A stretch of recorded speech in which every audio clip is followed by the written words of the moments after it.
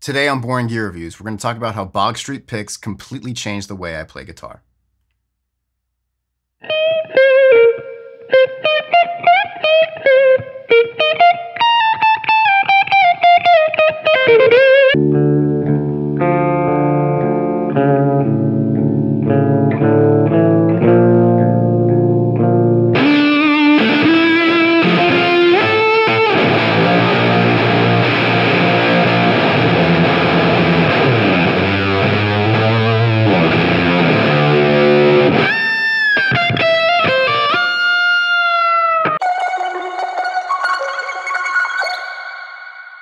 So Bog Street is a guitar pick company based out of San Diego, California, and they were started by Paul Holcomb. And they make ergonomic guitar picks. So basically the guitar pick hasn't changed since its invention. It's pretty much always been this rounded triangle shape that's flat on both sides. And although there are different thicknesses and sizes and textures and materials, for the most part they've remained unchanged for the last 100 years.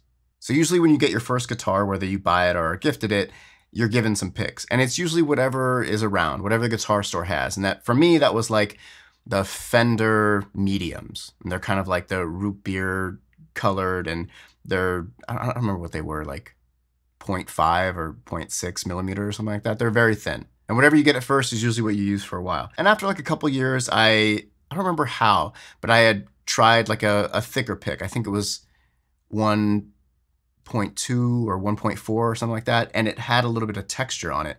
And I was like, this is a game changer. This is the best thing that's ever happened to me. And I played with those for a really long time, and I think they were still nylon. Nylon shreds kind of quickly as you play, it degrades quickly. But I really liked those picks.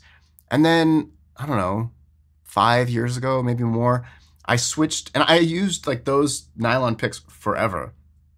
And then maybe like 5 years ago, I was like, God, I'd like a thicker pick. I was playing heavier strings, and it didn't make sense anymore to use those old picks for me. So I had found these 1.5 millimeter picks, a bit heavier, a bit stiffer, and they had a texture, which was a nice upgrade. And I played with those for a while, and then I was like, it's not thick enough. And for the past few years, I've been using these. They're textured and they're 2 millimeters, so super thick. But regardless, I'm still dropping those picks all the time. So one thing I never bring up is that just because of my experiences and what I do for a living and some other things, I have like a lot of injuries. One of them being like very severe cubital tunnel syndrome.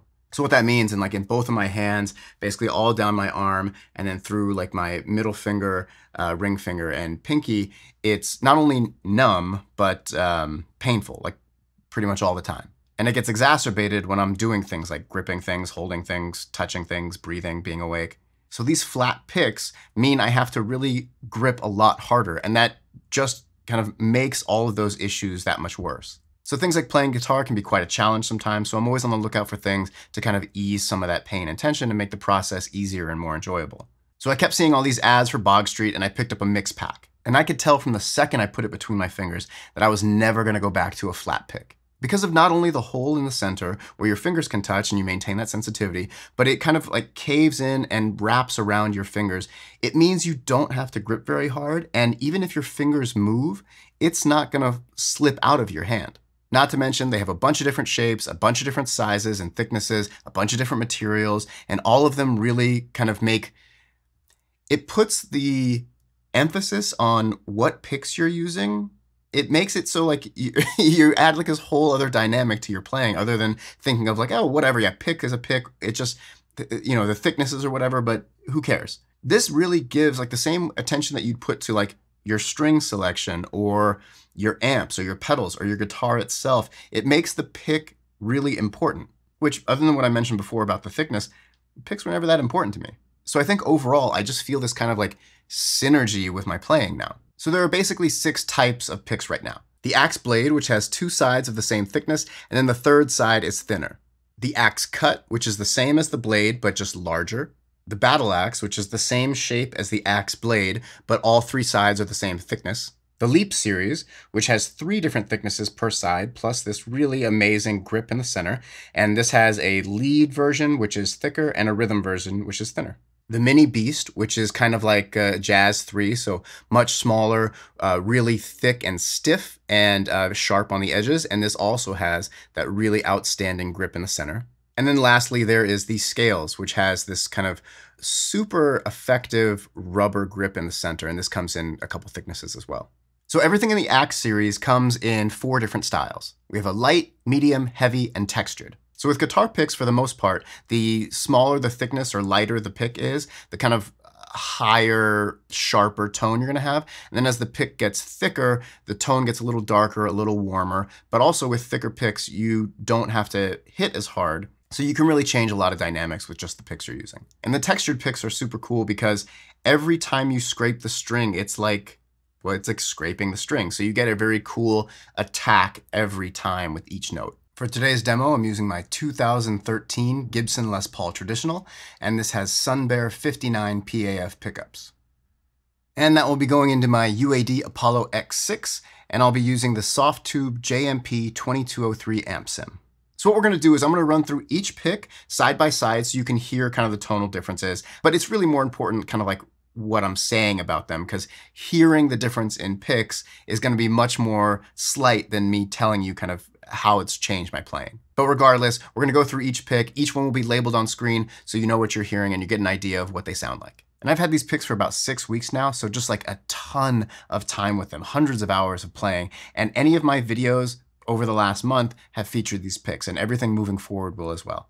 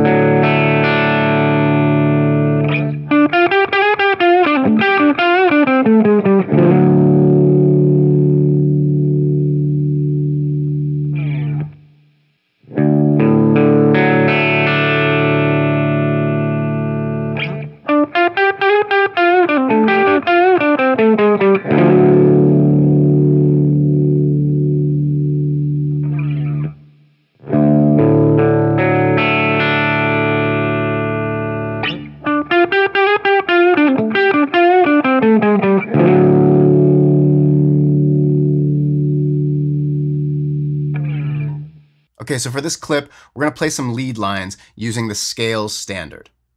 So this is a 0.5 millimeter pick, so super thin, and it has this rubber textured center, which makes it just super easy and comfortable to hold. And we're going to pair that with the Fairfield Circuitry 900 Fuzz. If you'd like to see a full demo of the 900, click the link right here.